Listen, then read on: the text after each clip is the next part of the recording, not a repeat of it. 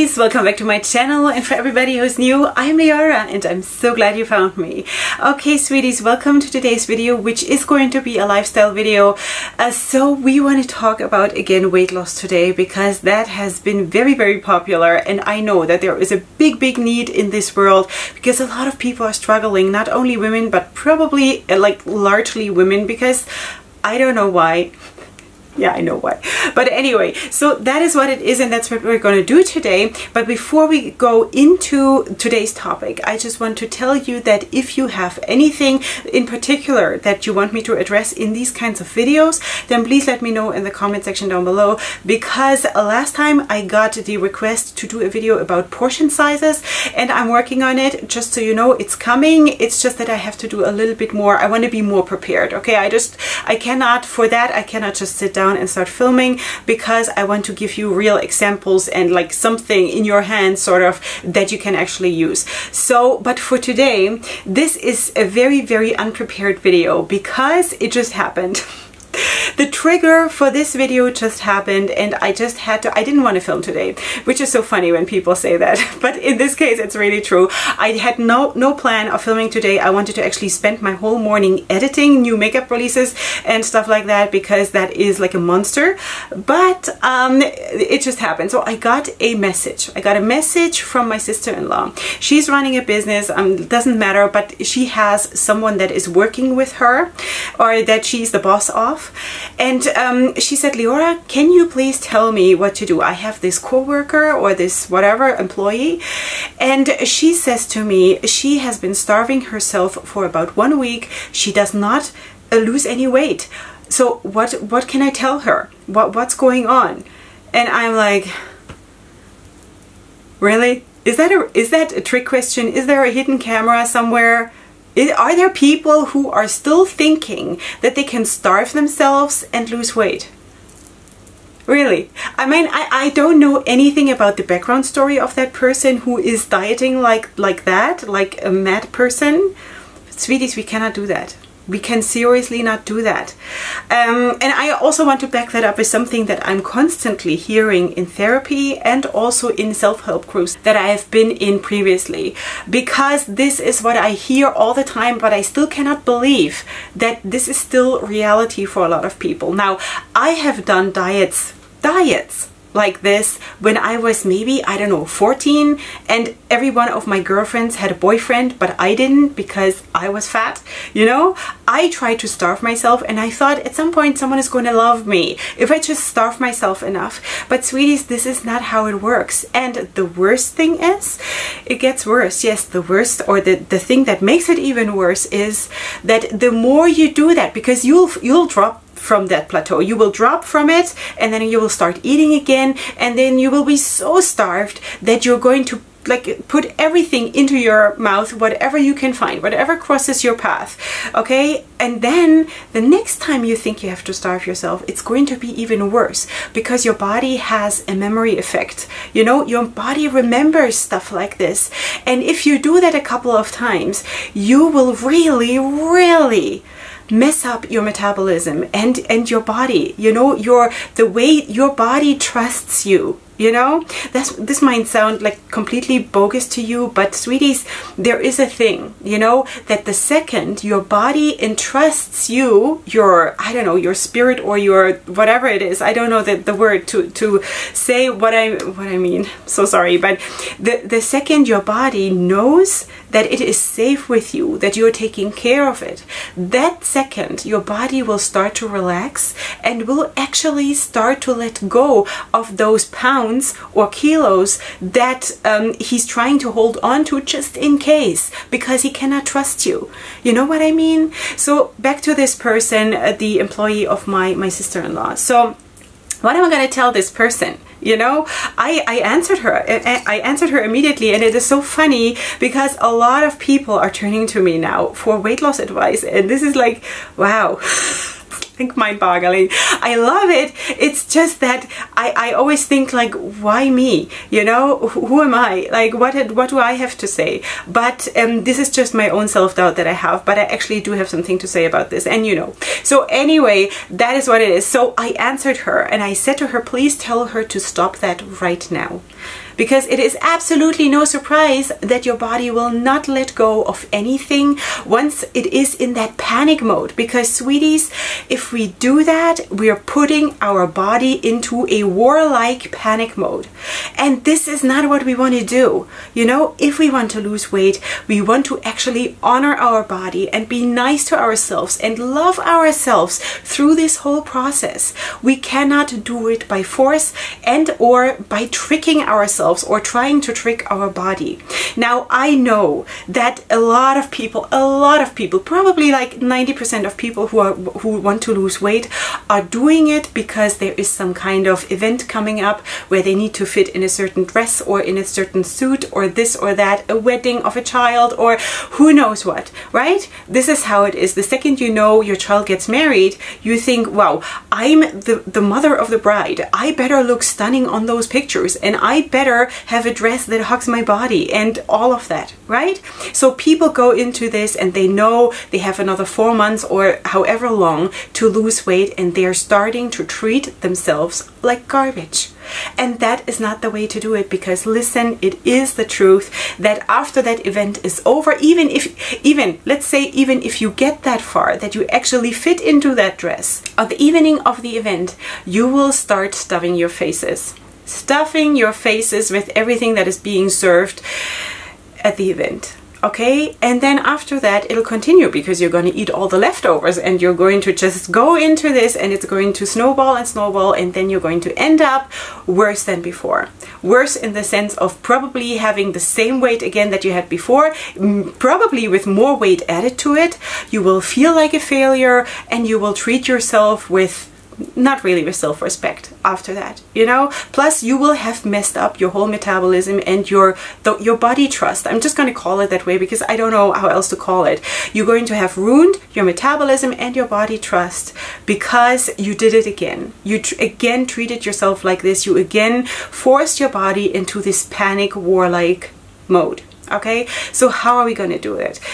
What did I tell that person? I told her, from now on, eat every 3 hours. Don't starve yourself. I try to explain to her, or I try to explain to my sister-in-law so she can explain it to that other woman. I try to explain that the second you start starving, your body is going into panic. Your body is going to try to hold on to everything that it has stored. And yes, maybe you have a condition that like prevents proper release of your fat reserves and stuff like this, but still, this is like the overall picture, you know. For some people it works a little bit better, for some people it works a bit like less, you know, but still it always works. This is the whole principle how the body works. If the body is in stress and in panic mode, it will not release fat. It will not go into this that it says, you know, I'm okay. I'm gonna be okay. So let's get rid of all this excess fat because I don't need it. Because the person that lives in me is actually taking care of me, and I can trust that person to give me food every 3 hours or every 4 hours, whatever, every 2.5 hours, whatever. I eat every 3 hours. This is like a religious practice that I eat every 3 hours. That doesn't mean that I sit down and have a huge meal every 3 hours, but I offer something, an offering of love to my body every 3 hours. So my body knows, yes, Leorah, I can trust. I can trust her to take care of me. There is never going to be a situation where I have to starve, where I have to panic, where I have to fear that nothing else is coming in. So I can actually let go of what I have put everywhere, you know, all the excess fat. So let me tell you, now I'm filming this, when am I filming this? Sort of at the end of the first week of July 2020, just if you're seeing this later, or I also don't know when this video is going to go up. So I'm going to film this, I think it's the 8th of July 2020. I started to go back to therapy after having fallen off the wagon during the breakout of the Corona crisis. I fell completely off the wagon. I ate everything that came into my way. Horrible. So I went back to therapy, I think in April. I have lost 10 kilos since then. Since April. Okay, so that is 10 kilos in 3 months, which is really, really good. And I'm not telling you this in order to say, I'm still the best. No. I'm not. I'm absolutely not. And I am struggling with this. Yes, I do have the success, but I'm struggling with making myself go there, making myself get there. You know, it is not easy for me either, but I'm stubborn enough and loving enough to do it without excuses. You know, if you don't know what I'm talking about or what I'm referring to, I have a playlist on my channel. You can find it. It's the weight loss, I think, playlist. You will find it, and then you can go and watch it, the other videos that I've done in that series, and then you will know. So anyway, this is what it is. You know, there is success if you actually treat yourself with love. Now, I also have heard that it really, really helps immensely to, at the end of the day, take off your clothes and stand in front of the mirror and see yourself with all your flaws, okay, without makeup, without everything, and just tell yourself, I love you. You have brought me to where I am now. You're carrying me every single day. Talk to your body and tell your body that you love this body. Now, this is the hardest thing for me because, as you know, I'm a perfectionist, and when I look at myself, even now, and even when everybody tells me, wow, Leorah, you look so beautiful and you're such an inspiration, everything I see when I sit down and look at the footage now that I'm filming, I will probably see everything that is not perfect. I will probably see that, I don't know, maybe I have some lipstick on my teeth, or I will see that I'm not perfectly centered in the frame of my camera, or I look down too much, or I look up too much, or I don't know. This is what I see, just as an example of looking at the good or looking at the failures or the flaws, okay? These are things that you probably don't even see about me, you know, that I'm looking up too much or down too much or whatever, or I'm using my hands too much, you know?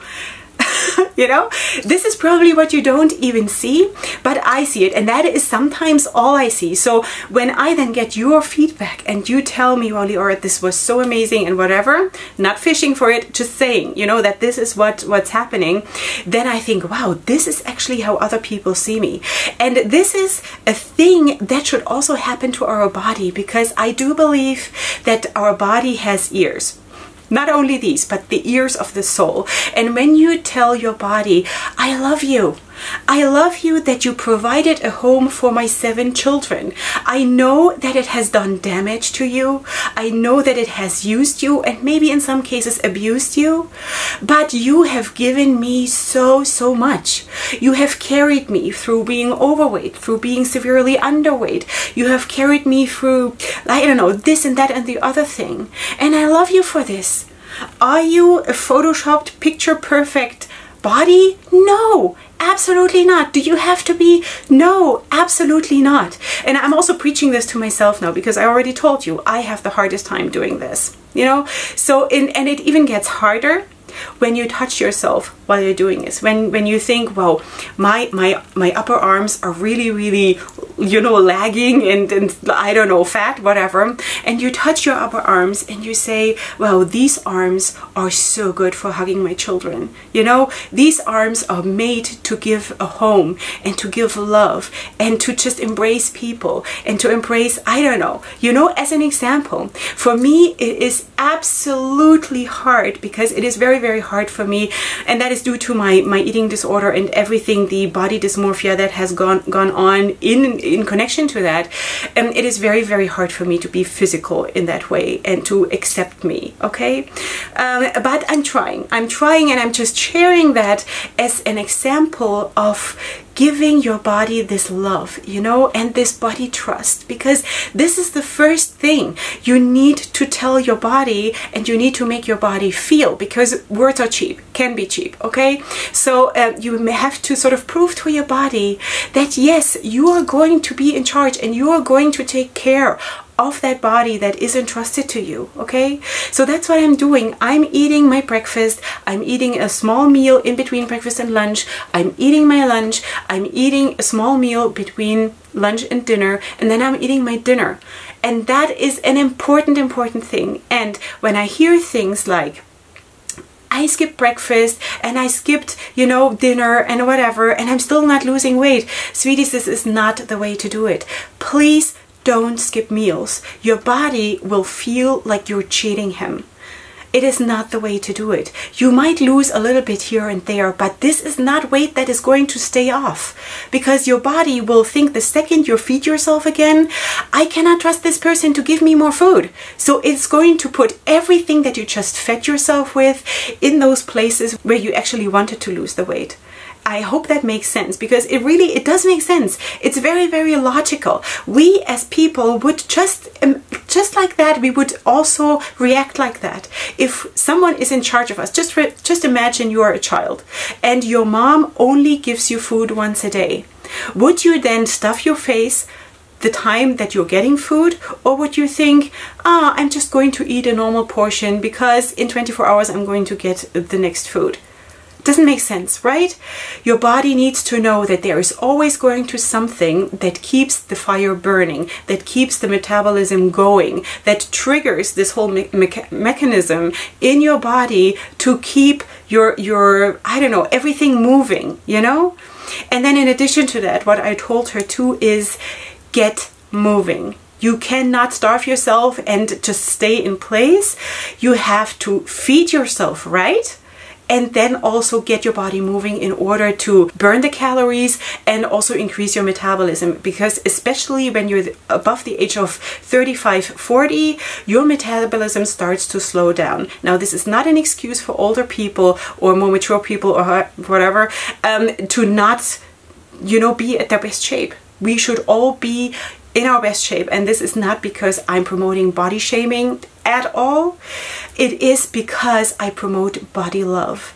And if we are extremely fat or extremely thin, this is not how we love ourselves. This is not how we love ourselves, sweeties. Okay? We were made, and I've said that before, we were made perfectly. We were created in the womb of our mother in a perfect way, and we were supposed to be the best. Okay, and what we're doing to ourselves during a lifetime is we're making a lot of harm here. We're bringing a lot of harm to ourselves, and that is just not how it's supposed to be. Now, I know it is hard and it takes a lot of patience. Maybe it also takes longer for you to lose weight like this, but this is the way to do it in order for it to stay off, and in order for you to maintain living like this, because this is not a diet. It has to become a lifestyle. And I know this sounds so like, oh God, now she's starting with that. It has to become a lifestyle. But it's true. It has to become your second nature. That you know that this is how you're going to treat yourself, because only then, when your body feels that you are real about this and you are earnest about this, only then your body will trust you and will start to let go, you know?